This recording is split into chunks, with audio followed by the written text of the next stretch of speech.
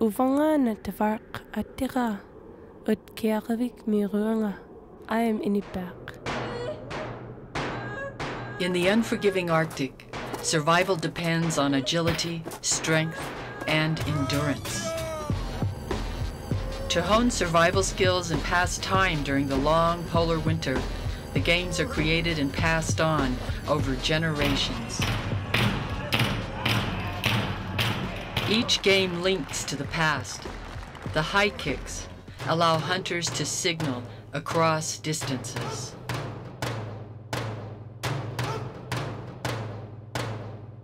Where breaking ice can take your life in a heartbeat.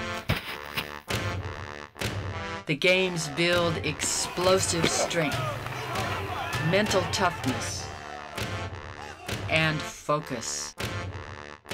These are the Games of the North.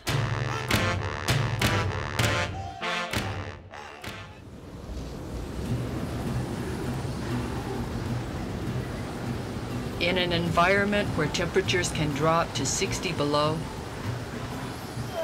the games bring people together to celebrate their culture, build community, and lift spirits during the dark days of winter.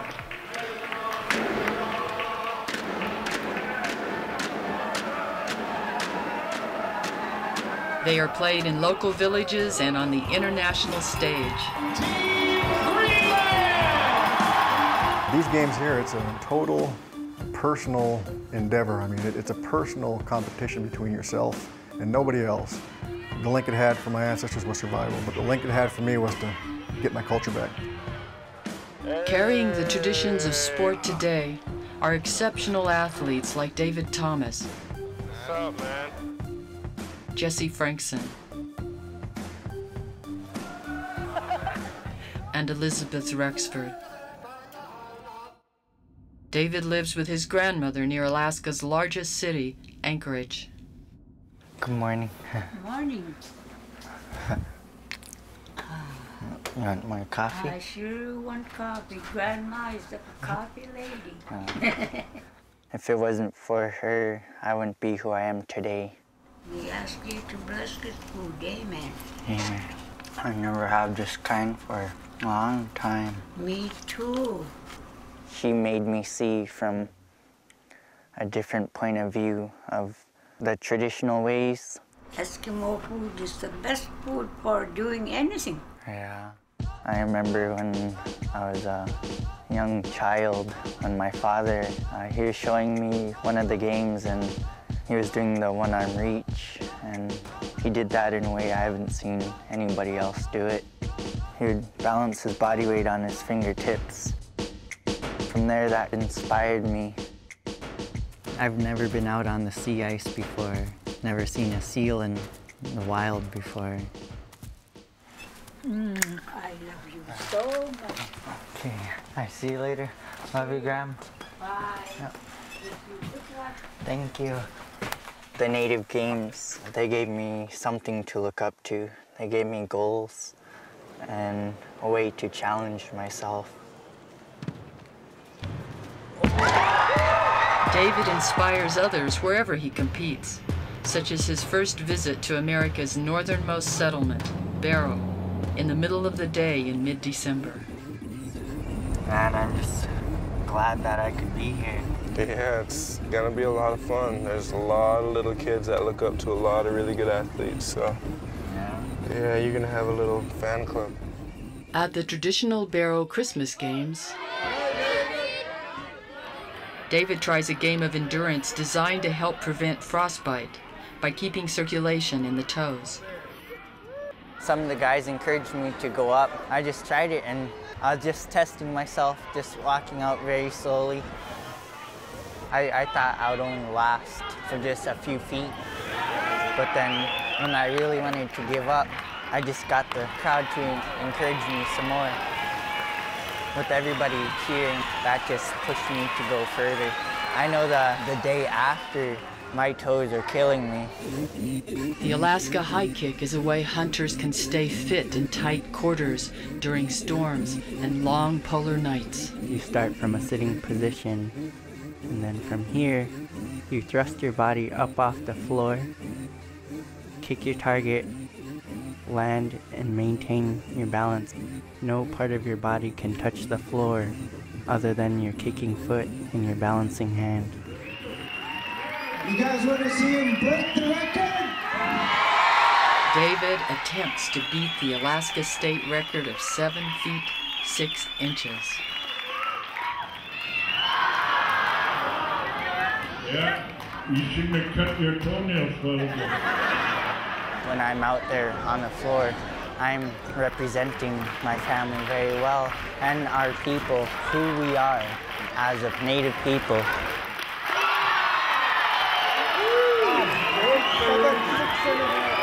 7, 6 1/2, you broke the record. These are the very skills that the elders remember from way back. And you could see it in their faces that they were sitting there in awe, bringing back memories. We need to continue that with our youngsters. I am home. Their eyes sings to me. And the ocean talks to me.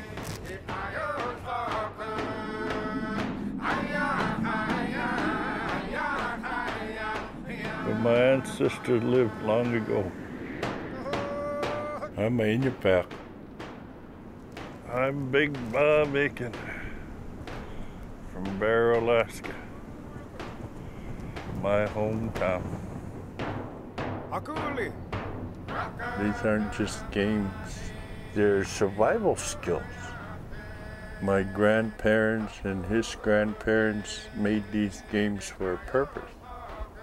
The life's hard out here, and when you get into the arena, that's not the real world. The real world is out on the ice floe. Endurance, the ability to bear grueling pain and fatigue, is key to survival in the Arctic. You're able to endure a lot of things, and you think to yourself, wow, I didn't think I would endure so much pain like that. Straight back. Like a heartbreak. A number of native games test endurance, including the knuckle hop, which mimics the motion of a seal on ice.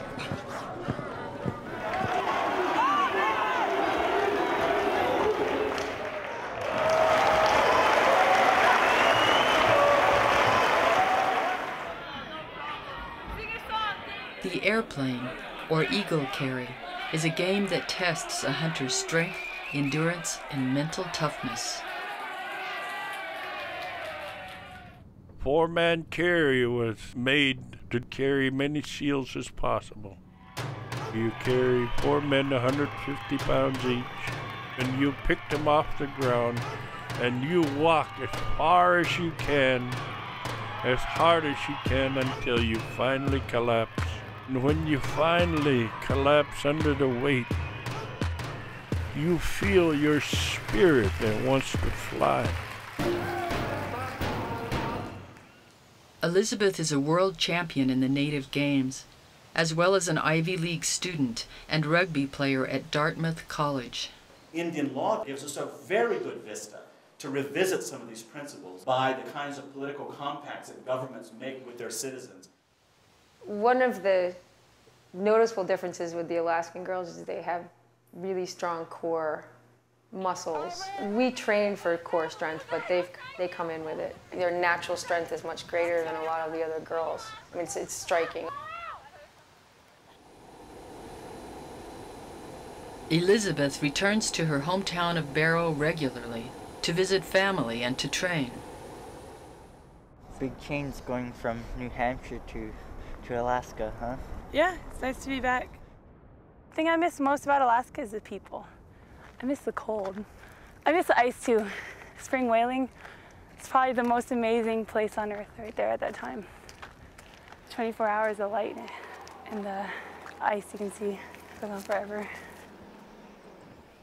I wanted to learn my language and be back with my family. And well, I'm still not fluent, but I felt more comfortable around my grandma. She'll say more things to me in Inuit now that she knows I understand a little more. So that's good. I've learned a lot about myself doing the games and about my culture. Elizabeth is part of a culture that thrives in one of the world's most extreme climates. During the frigid winter months, when there is no sunlight, people gather indoors to sing, dance, and play games. The rules of this laughing game are simple. Opponents laugh while the feather is airborne. When the feather touches the ground, laughter stops and the stare down begins. Laugh out of order or smile during the stare down and you are eliminated.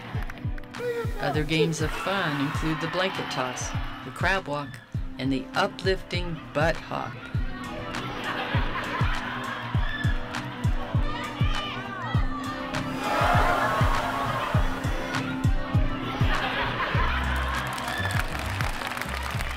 Holding these games is a clear reminder of how life used to be back then and what it could still be in the future.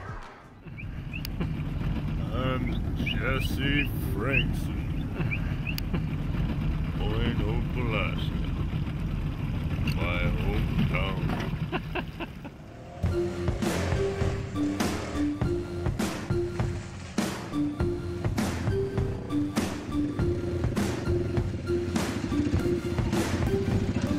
Jesse Frankson holds more records than anyone in the history of the native games.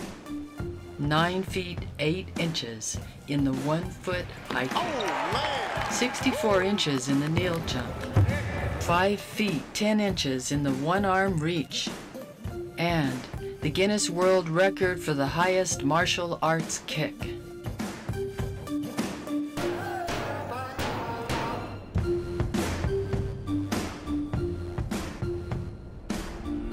What keeps me in shape is going out hunting all over these mountains, all through the country, 90-mile trips in a day through some really rough terrain. You know, it's pretty much a workout right there, just going out hunting. In addition to hunting, games such as the Eskimo stick pull keep Jesse grounded in his culture. The object of the game is to wrestle the seal out of his breathing hole. My dad and I are out hunting together, you know, anytime we can to get away from work. All year long, and I don't see any young faces out there. I can see the traditions and everything just kind of disappearing with the younger generation, you know, because they're like losing interest. We have to figure out some way to get them back into hunting. Jesse is passing on these traditions to his family, leading his brother Solomon in the same way of life.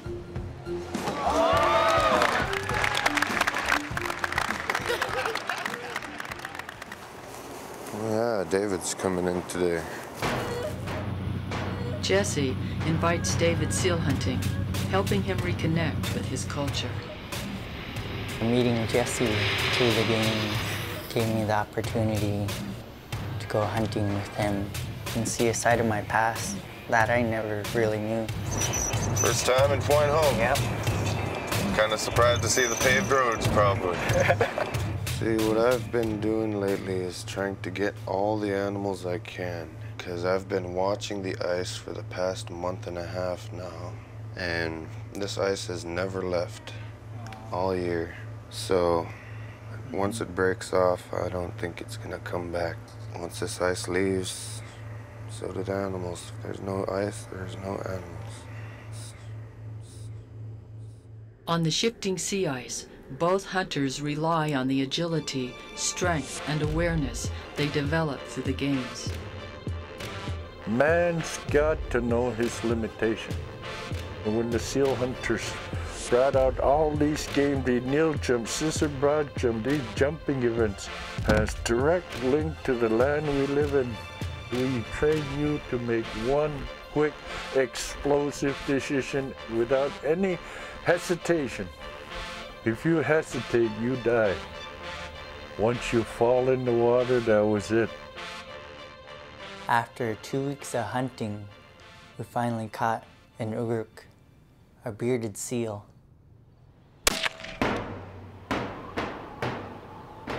How many pounds do you think the Sugruk is? From the looks of it, about 400. Wow. 350 to 400. This will be my first seal that I bring home, and the first time that my family will work on a seal in over 20 years. Bob, come back. Yeah. Will have. Oh yeah. You gotta come back and get a few more boxes of those seals. Yeah. Being able to provide for my family and also for elders, that made me realize that I want to live the traditional ways.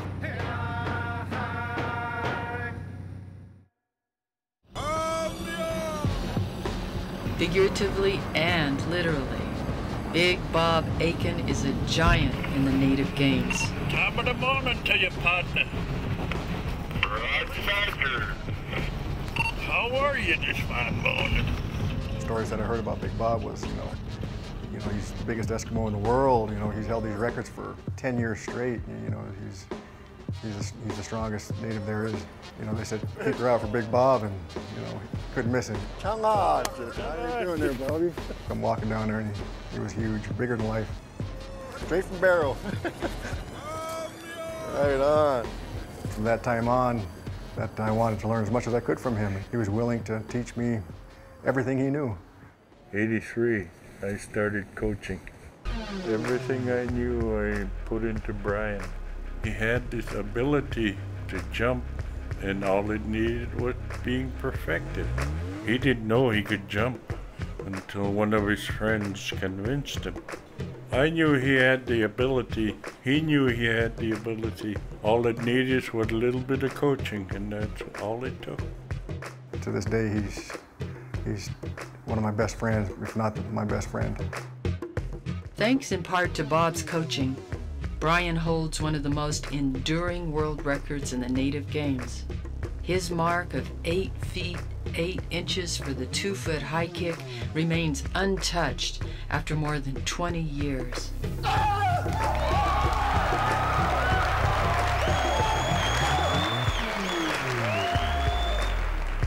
For a lot of years, I was stingy with the record. I wanted to keep it, for as long as I could, because it was a nice feather in the hat. As I got older, I started understanding really what the games really mean. If I was to hold the record forever, for the rest of my life, and not see it broken, then that would tell me that my culture and the people aren't getting stronger. When that 2-foot record is broken, whoever breaks it, I want to be there to shake their hand. It's going to be an exciting day. Hi, everybody ready? Yeah. I'm Big Bob, the biggest Eskimo in the world today. I want to introduce to you the Barrow Dancers. Come on, keep it up! All the way from Barrow! Motion dances tell stories from long ago and today. Indigenous people throughout the North gather for the World Eskimo Indian Olympics. And every 2 years, the circumpolar nations send their best athletes to a different host nation to compete in the International Arctic Winter Games.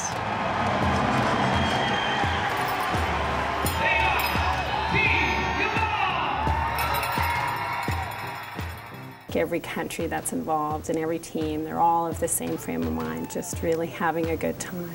The Arctic Winter Games unite native people from all corners of the polar ice. Russia, Finland, Norway, Greenland, Canada, and Alaska. More than 2,000 athletes compete. Medals in the shape of the traditional Eskimo knife, the ulu, are given to the top 3 in each event. You could really see the direct correlation between when we were all, pretty much a single people, sharing the things that we did, and when we separated out, we still had a lot of the things that we shared in common. Camaraderie is awesome here. A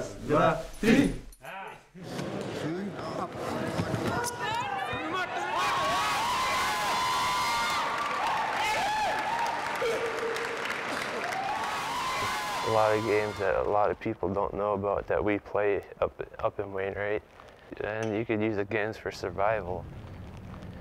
if you go out seal hunting on the ice, you could do the kneel jump if the ice breaks. Elizabeth competes in several events alongside the best female native games athletes in the world.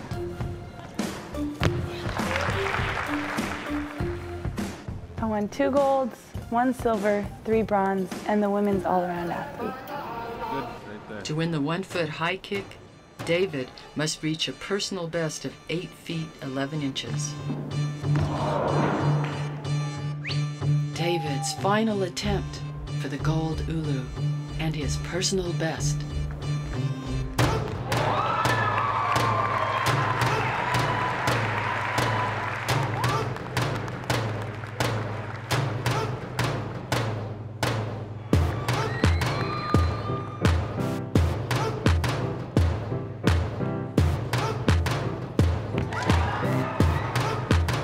Congratulations.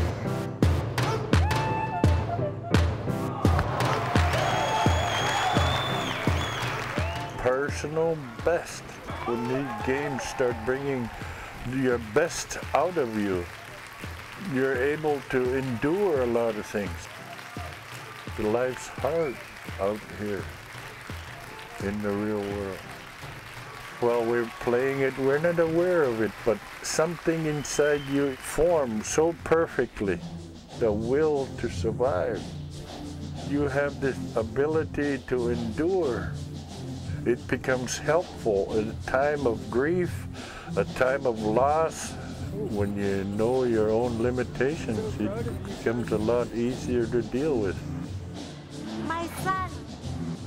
With the games, that was just something positive, something really to look up to and be proud of.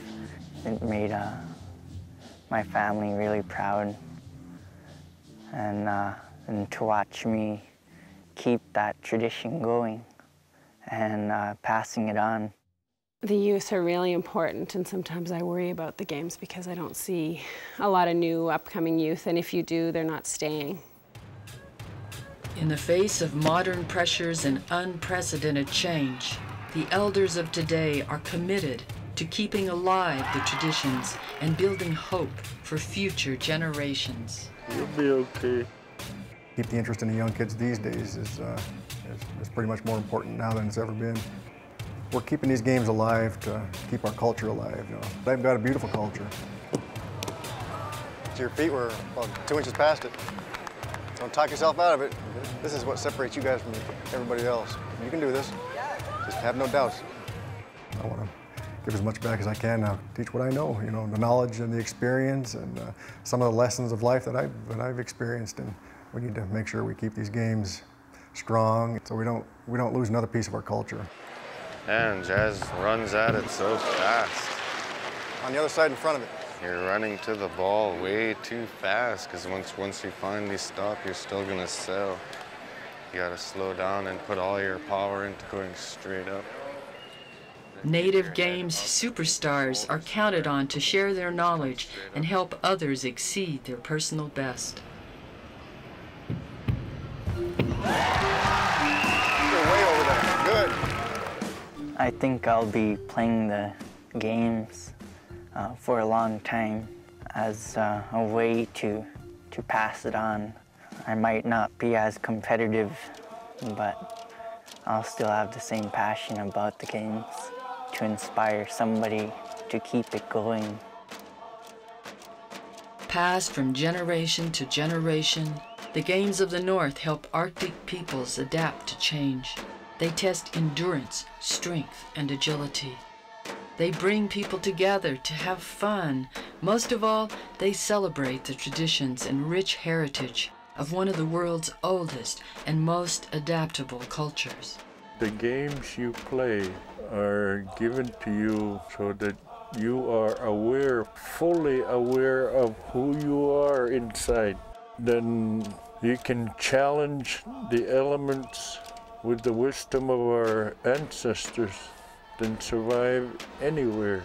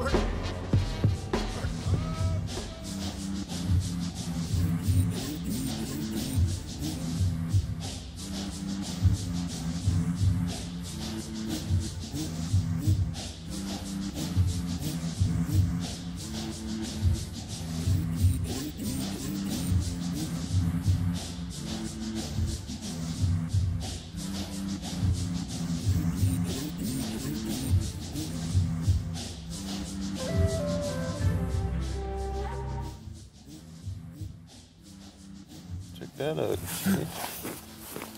He's laughing too.